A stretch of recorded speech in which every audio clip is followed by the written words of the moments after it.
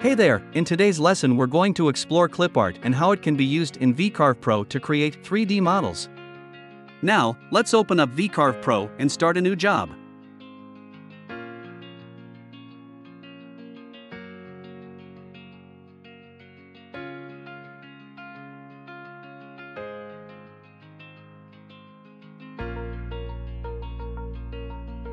If we wanted to do some 3D work in this job, we would go over to the Modeling tab. While there aren't too many tools available for 3D modeling within vCarve Pro, you can import external 3D models.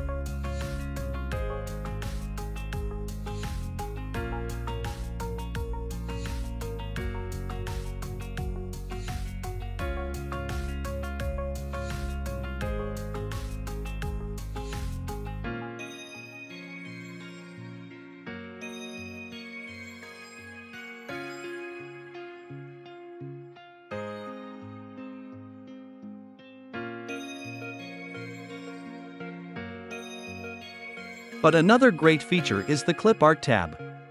When you click on it, the Clip Art library browser will appear, and you will see some preloaded clip art organized in different categories, such as animals, objects, and so on.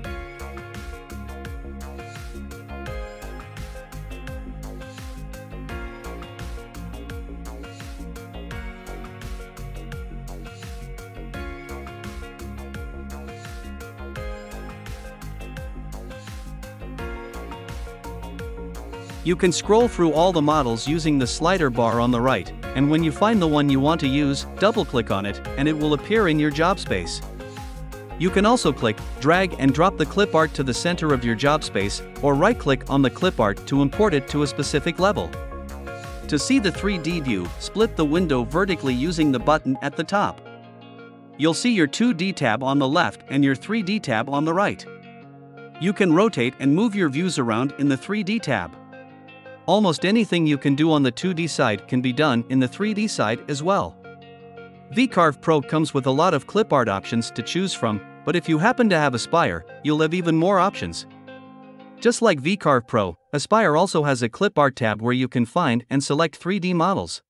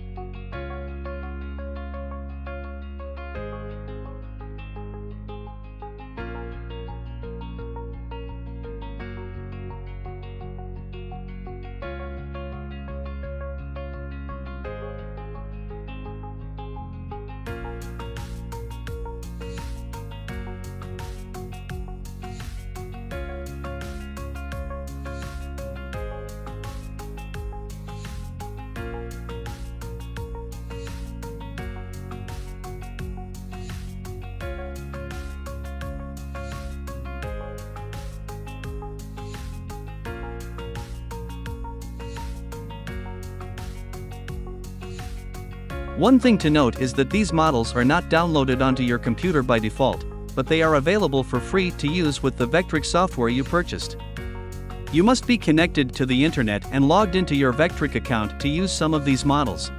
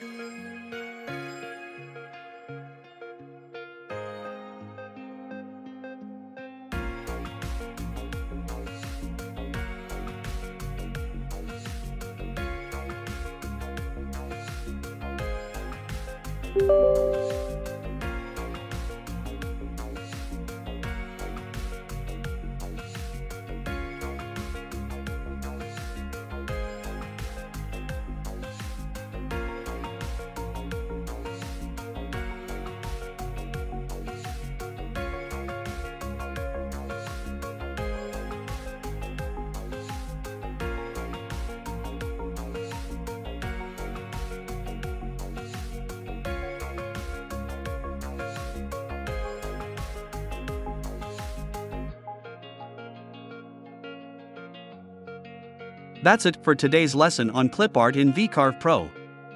I hope you found this helpful.